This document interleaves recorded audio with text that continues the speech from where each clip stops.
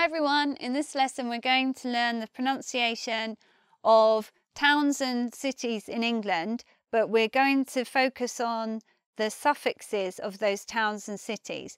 Originally, hundreds of years ago, these suffixes on the end of a place name would have meant something, and if we know that suffix we can understand what that town or city was back then, before it grew big. So I find it interesting just to know what these suffixes mean. It's also useful so we can pronounce the place names in England a lot more easily and say them the right way.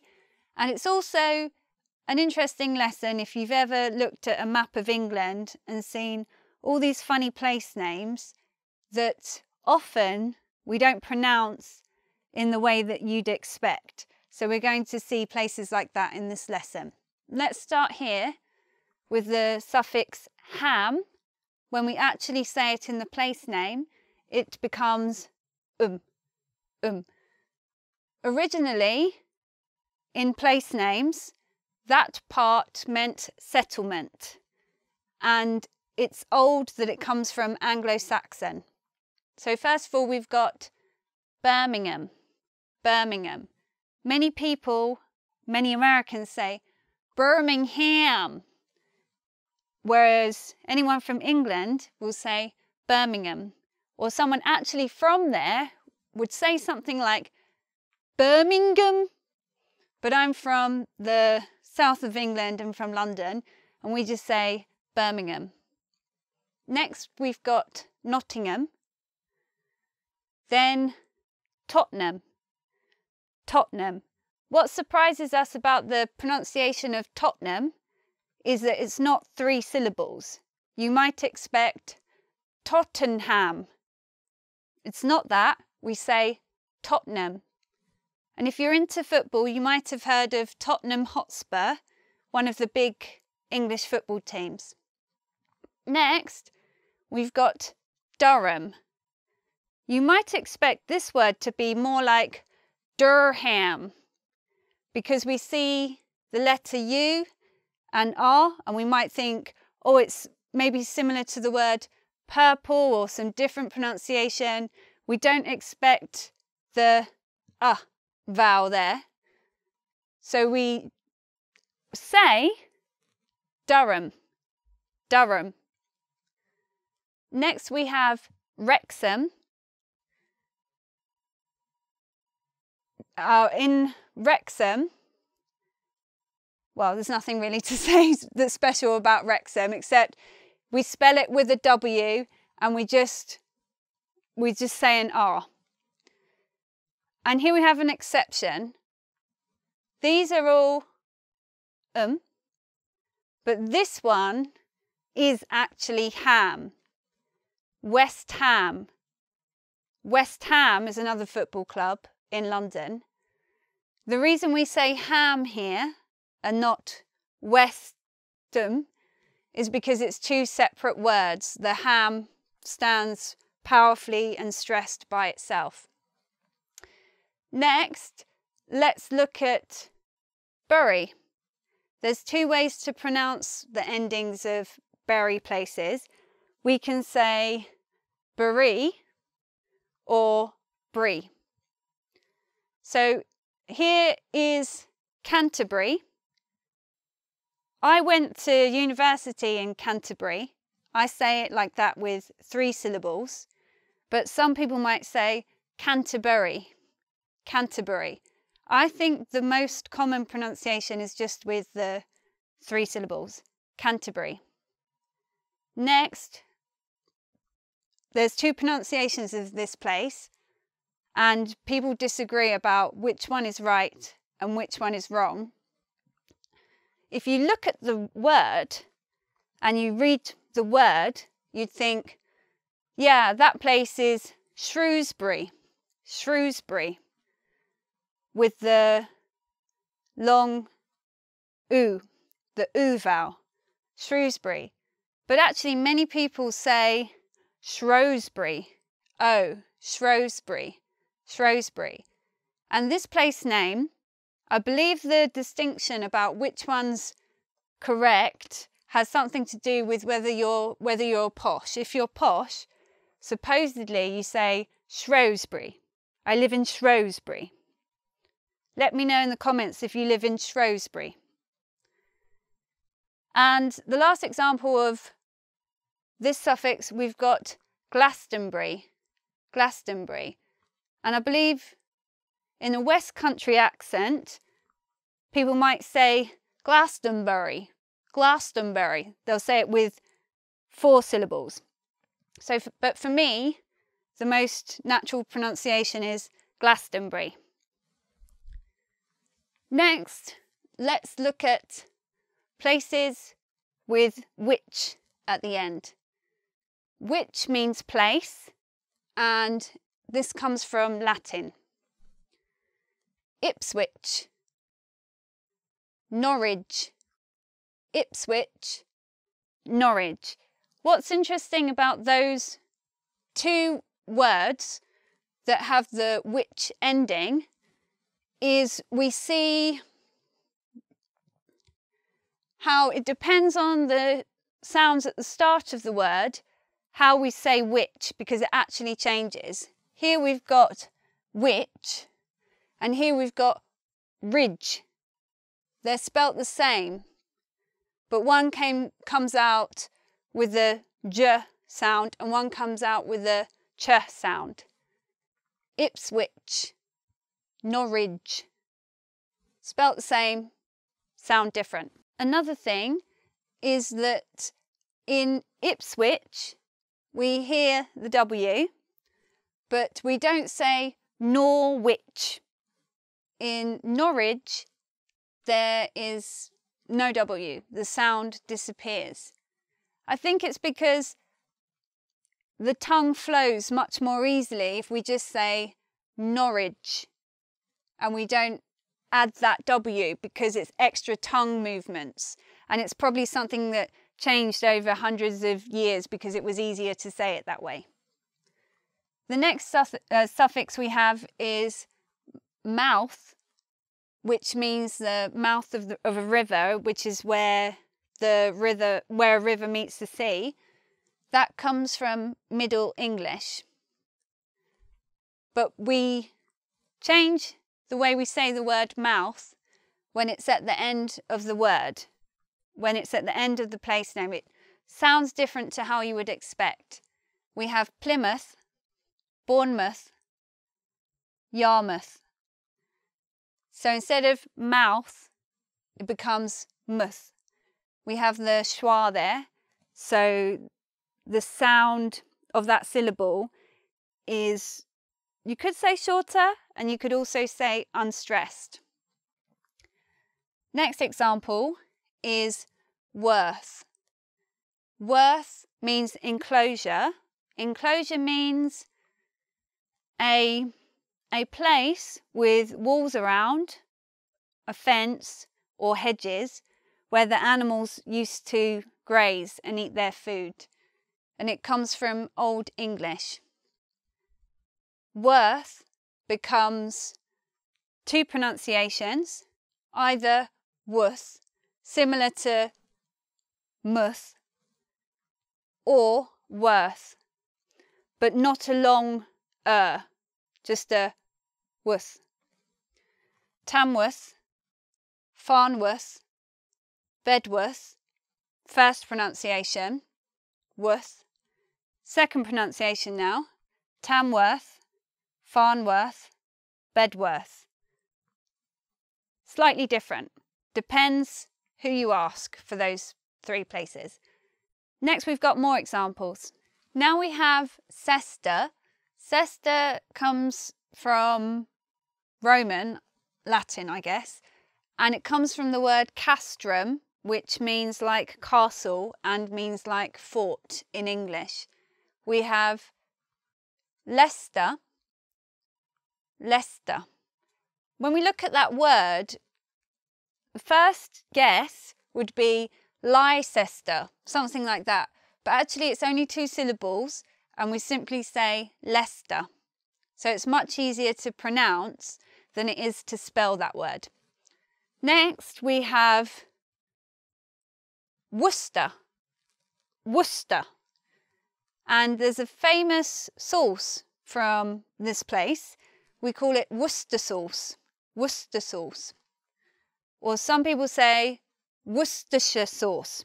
Two ways to pronounce that sauce.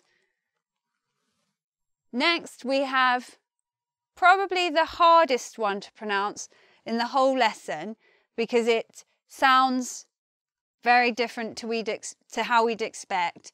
And also, even if you know how to read IPA, it comes out as quite a long word. So let's try together. We say Cirencester. Cirencester. Looks like, what does it look like? Cirencester? I don't know, but we say Cirencester. And locals of the place, some of them will say sister, sister, just similar to sister. I suppose that's because they don't want to say the big long word every time they mention the name of their town, so they shorten it. But if I were to go there, I would say Cirencester. Next we have the suffix field. Field means open land, grass area, comes from Old English. We have Sheffield, Huddersfield and Lichfield. Let's look at the IPA for Lichfield because this phoneme here is ch, ch. That can be confusing if you don't know how to read the IPA in red properly. Lichfield. It's not lit. There's no T there by itself. It's Lichfield. Moving on to pool suffix. Pool originally means harbour and comes from Old English. The most famous pool place is Liverpool. Liverpool. If you're from there, you'll say Liverpool, and the pitch rises quite a lot at the end. But in my Southern English pronunciation, you could even say that this oo vowel is shortened and it sounds more like Liverpool. Liverpool. Same vowel, but not so long sounding. And the next example is Blackpool. Blackpool. They're famous for having a tower and it's by the sea and you can go there for holidays and it's a British seaside town. That's what they're famous for. I've never been personally. Next we have the ford suffix. This means crossing, comes from Old English. So we have Watford, Dartford and Guildford. Watford, it's interesting to know now that it means crossing. Watford, a lot of people consider to be the edge of London. This is not true in a geographical sense, but people say that after Watford, you go to the north of England. It's not true geographically, so we can imagine it like a crossing in that sense. Also, Dartford has a tunnel. You can cross from one side of the river to the other in Dartford. Guildford, I don't know what's crossing about that place, but I do know that when we say the word Guildford, we don't hear the D. We just hear Guildford. And importantly, we don't say Ford. What Ford? We have a schwa, so it just becomes Fud. Next, we have places with the ing suffix. Ing means people of. So there's a place and there are people from that place. That's what the ing means. So these places are named after the people from there. Kind of backwards naming to most towns. And that comes from Old English. We have, guess how you say this one? Some of you will have got it right, some wrong. This one is not reading, as in reading a book. This one is just reading, reading. This one is barking, barking. When I hear that place name, I always think of the expression barking mad, someone who's crazy, barking. And we have dorking, dorking. And lastly, a shire is not a town or a city, but I think many of you have probably heard of English place names with a shire on the end. And what's important to know about those places is that they are counties. Counties are large areas similar to regions in a way, but areas where they have the same local government. So they can be quite big areas, and often they're inside the county. There's the county name, like Bedfordshire, but then there's also a place without the shire on it. So there's a place called Bedford, and there's also a bigger county called Bedfordshire. And many of the shires are like that. Another example is Leicestershire.